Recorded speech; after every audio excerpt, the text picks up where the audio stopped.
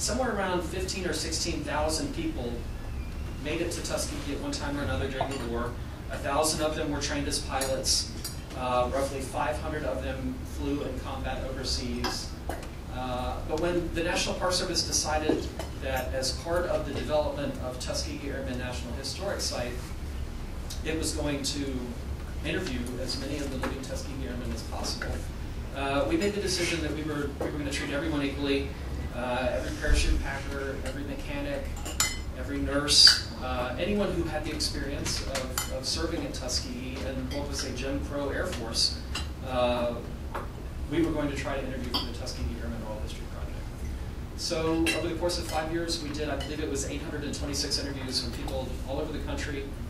I think we got to nearly 40 states to do these interviews, which I think underlines what a national event this was. The Tuskegee Airmen experience brought in people from all over the country. This is not just a Southern African-American phenomenon. It's brought in people from all over the country. And then they spread to every state in the Union. Pilot Roscoe C. Brown, Jr. may have been correct when he said the Tuskegee Airmen were probably the most talented group of African-American men ever brought together in one place. 60 years later, when he recorded his oral history, Buchanan could still recite the dodo verses he was forced to memorize as a cadet. If an upperclassman asked him, "What time is it?"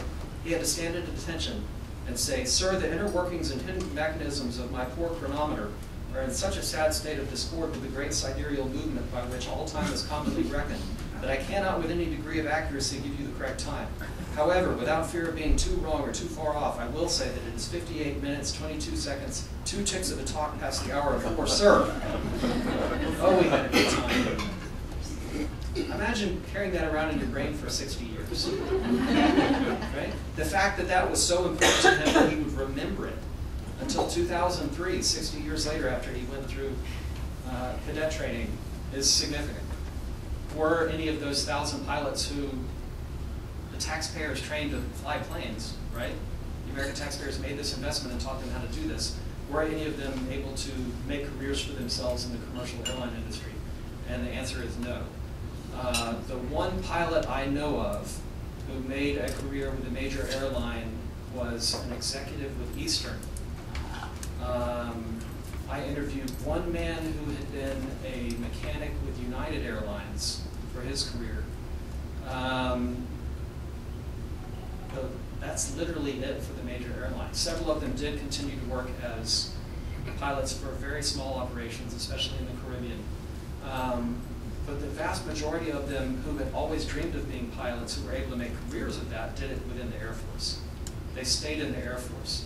And again, their memories of that post-war period are really complicated because they liked Tuskegee. They liked being in a situation where everyone on the outside expected them to fail, and they got to prove them wrong.